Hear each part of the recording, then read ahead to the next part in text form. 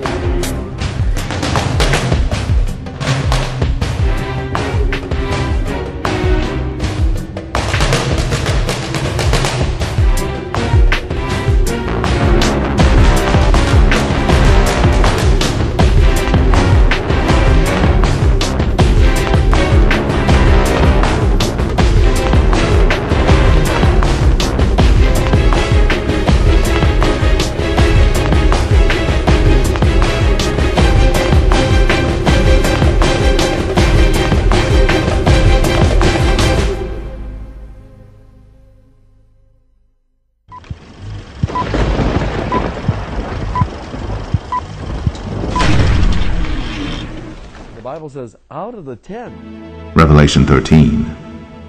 And I saw a beast rising out of the sea, with 10 horns and 7 heads.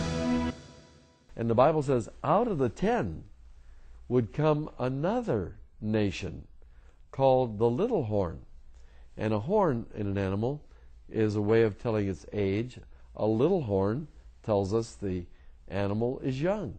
And so we believe it's a reference to the United States, the only country in the world that is spawned by Europe, that is younger than and stronger than Europe, and meets the description of Daniel chapter 7.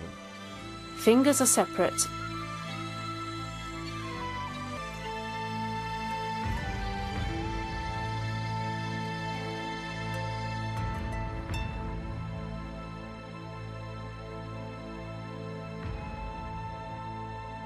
And toes are joined only at the bases.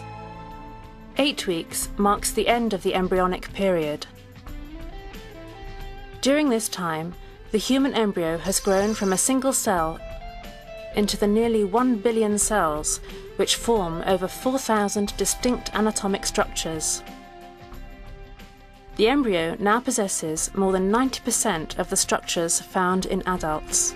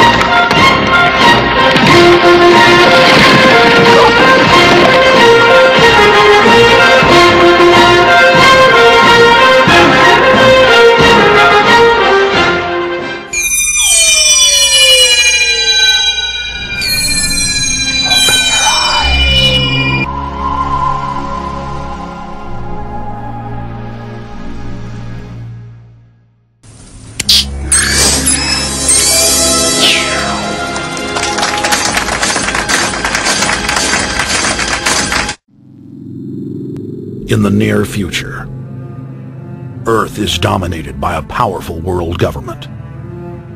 Once free nations are slaves to the will of a tiny elite. The dawn of a new dark age is upon mankind. Countries are a thing of the past.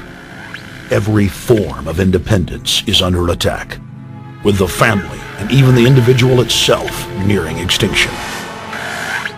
Close to 80% of the Earth's population has been eliminated. The remnants of a once free humanity are forced to live within highly controlled, compact, prison-like cities. Travel is highly restricted. Superhighways connect the megacities and keep the population from entering into unauthorized zones. No human activity is private. AI supercomputers chronicle and categorize every action. A prison planet dominated by a ruthless gang of control freaks, whose power can never be challenged. This is the vision of the global elite, their goal. A program of total dehumanization, where the science of tyranny is law. A worldwide control grid, designed to ensure the overlord's monopoly of power forever. Our species will be condemned to this nightmare future unless the masses are awakened to the New World Order master plan and mobilized to defeat it.